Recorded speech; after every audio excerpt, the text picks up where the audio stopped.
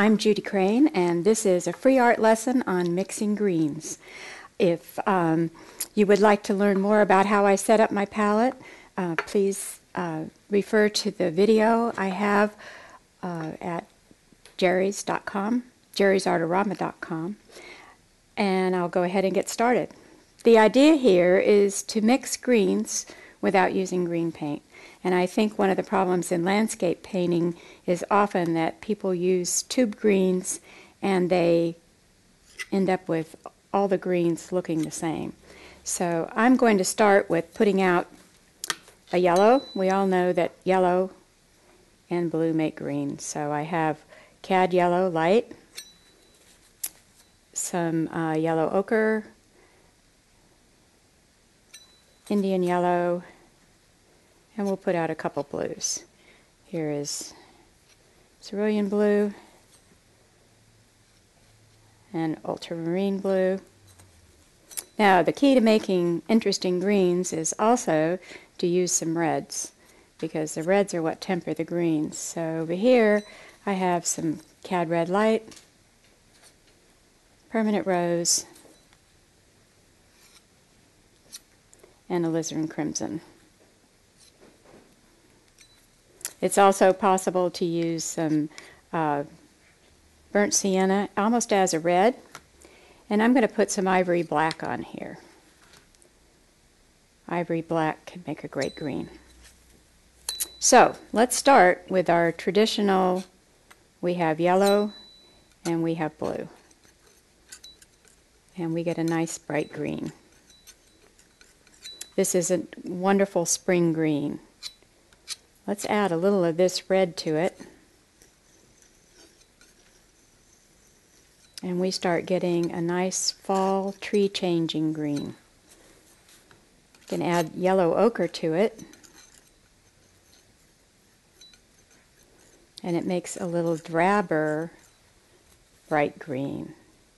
We take the same yellow, add ultramarine blue.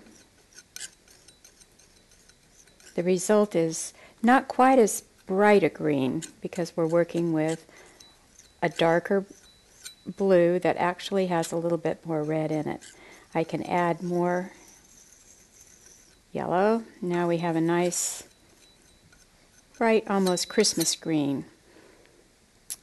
Let's add some alizarin crimson to this, and here we start to get a brown green. We can add a little bit more yellow. We're using now an Indian yellow.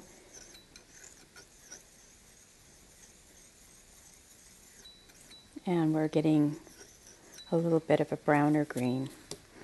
Get some more of this ultramarine up here. Let's take the ultramarine blue. Here we were working with this cad yellow. Now, one more thing. You can go back in when you start mixing a green on your palette, and then you want to lighten the green or change it. Just mix one of the colors back into it. There we have another shade of green. We can come in with more ultramarine and bring it into another shade of green. Depending on what red and what blue we use. Here I'm going to add a little bit of the permanent rose. We'll make a little bit more green into this.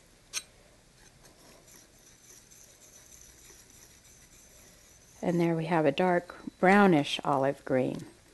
Now taking the excuse me. Now by taking the ultramarine blue,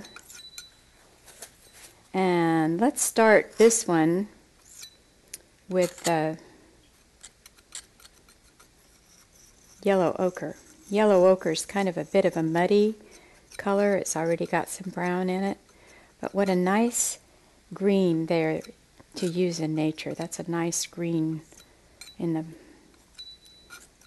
that we would see in trees, and that is without adding any red to it, because this is already not a pure color. When you have the pure colors, they often need to be neutralized. Now, if I add Cad Red Light into that green, there's almost that brownish green that you see when the leaves are about ready to fall off the trees. Brighten it up with some Cad Yellow Light.